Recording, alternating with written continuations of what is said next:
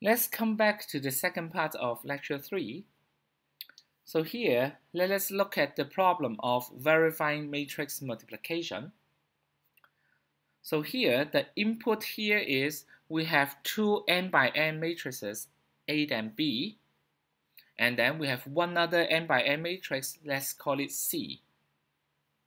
The question here is we want to check whether the product of AB, so when we multiply A and B together, whether it is the same as C. So if you look at this problem, this is really similar to the problem of checking polynomial identities that we have studied in the previous lecture. So how can we do so? So one way, of course, is to multiply A and B from scratch, and we compare the final result with that of C. So this is just like the brute force method.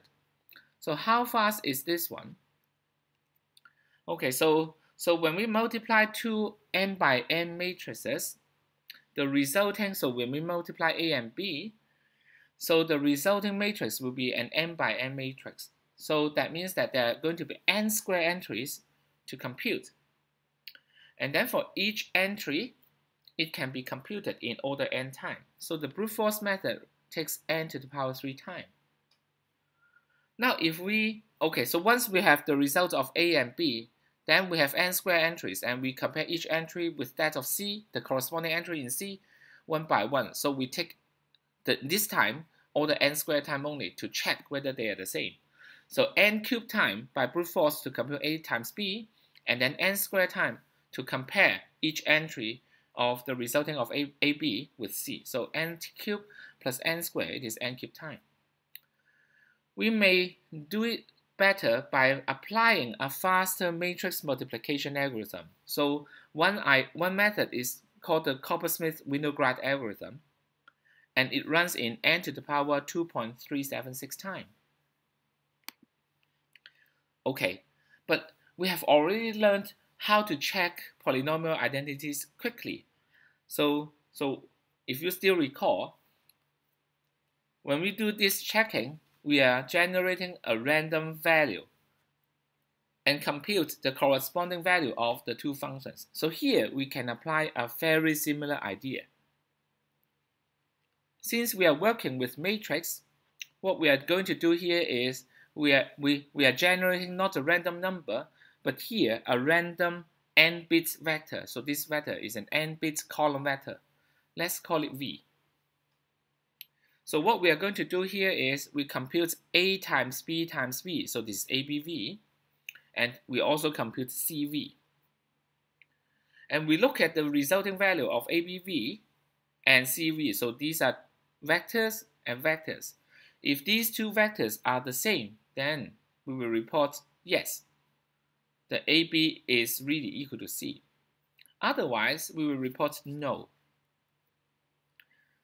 So how fast is this method? So first of all, computing C times V is easy. So let's take a look of how to compute this C times V. Computing C times V takes n squared time. The reason is that in the result of C times V, this will be a column vector. This column vector has n entries, and then for each entry, it takes order n time to compute. So n entries, order n time for each, in the total n squared time. And let's get back to the other part. So we will need to compute ABV in order to make a comparison. So computing ABV, if we do it in a straightforward manner, we first compute AB, we get n by n matrix, and then we compute V. Then the total time will be n cubed. But if we do it smartly, then we can make this part n squared time only. Because matrix multiplication is associative, so the result of A times B and then times V will be the same as we compute B times V first, so let's call it U, and then we get the result U, and then multiply this with A, so we compute AU. So the result of AU, where U is equal to BV, is the same as ABV. Now because of this one, then here, this is a computation, just like computing CV, right? Computing BV will take n squared time. And after that, we get the column vector u. And we apply the same method again. When we compute AU, this is again another n squared time. So each of these computation here and here, they take n squared time. So altogether we have n squared, n squared, n squared. So altogether the overall time is order of n squared.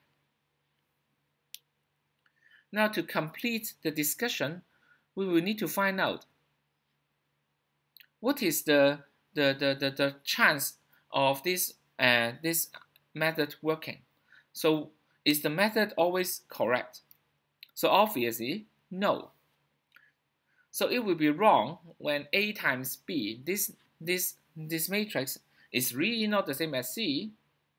And also, for the random vector V that we have selected, ABV turns out to be the same as CV. So in that case, we hit a certain vector V that fools us, so that into making in the wrong conclusion that AB is equal to C. So how likely do we get a bad random vector V? Now first of all, for this V to be bad, it must make ABV equal to C times V, right? So ABV minus CV, so we can do it something like this. This is the normal matrix operation. So we can create a matrix called AB minus C, and then this AB minus C times V is having the same value as ABV minus CV. Is that okay? Now it must make this ABV minus CV to be equal to 0. But on the other hand, for V to be bad, we have also a condition that AB minus C is a non-zero matrix. The reason is that we require that AB is not equal to C to begin with. Otherwise, we will never make any mistake. To ease our discussion, let us define D to mean this AB minus C matrix. So here, D must contain some non-zero entry, because AB is not equal to C to begin with. So D must contain some non-zero entry. Let's call it DXY. Okay, so it looks something like this. So this is the matrix of big D.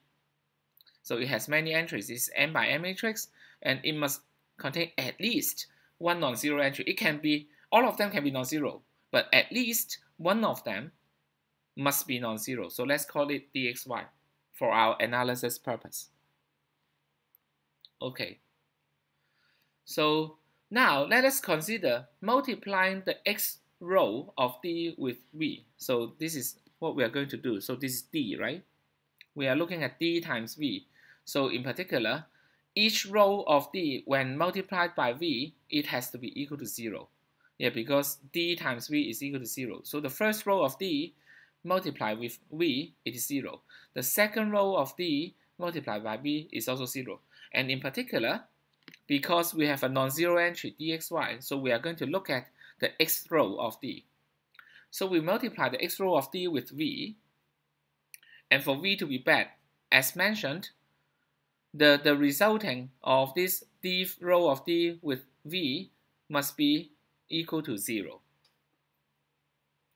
So we can now rearrange the terms a little bit so that we can isolate the term dxy vy, so that we put the remaining terms here, and then all the remaining terms, when it is divided by dxy, we should get v of y. So for v to be bad, we need to have this one.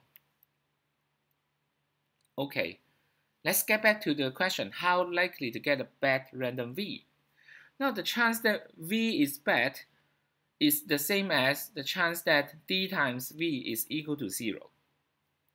And when d times v is equal to 0, we must require that the d row of d multiplied by, the x row of d multiplied by v is equal to 0. So this is what happens there. Apart from requiring all the remaining rows also, when it is multiplied by v, it is equal to 0. So that's why we have a smaller than or equal to sign here. This probability just requires the x row of d when multiplied by v is equal to 0, instead of requiring all the rows to after multiplication is equal to 0. So this is easier to occur. So that's why it has a larger probability. And we claim that this probability is less than or equal to 1 over 2. So how do we get this? Okay, to get this, again, we are using deferred decisions to help. So we now consider the scenarios. For our case, we fix all the random bits of V. So recall that V is a random vector, right? We fix all the random bits of V except Vy first. So all the random bits except Vy are now fixed. So in this scenario, the right-hand side of this term, the right-hand side, this term, is equal to this one. And then we see that it does not depend on Vy, right? So it will not be a fixed value now. Now, given this scenario S, so we call it S, right? So at this scenario S, when we try to fix Vy, what is the chance that Vy is equal to right-hand side? The chance that Vy is equal to right-hand side is, because Vy is not fixed, Vy, when we fix it, we will either set it to be 0 or 1. But now the right-hand side here is now a fixed value. So if this fixed value is equal to 3.7, then no matter what Vy is, whether Vy is 0 or Vy is 1, then the chance of Vy is equal to the right-hand side will be equal to 0 in this case. But on the other hand, if we are very lucky, this term evaluates to be equal to 0, or this term evaluates to be 1, then in such a case, there is a way that Vy could be equal to the right-hand side. But in any such case, the chance of this happening is equal to 1 over 2 only. So in general, we write down the probability of Vy is equal to right-hand side given S is at most 1 over 2, because some cases it is 0, some cases it is 1 over 2. So in general, it is less than or equal to 1 over 2. And because of this, then we can have the result here to be less than or equal to 1 over 2 as we analyzed before. Okay, so this is so let's also take a break here. So this is part 2 of lecture 3.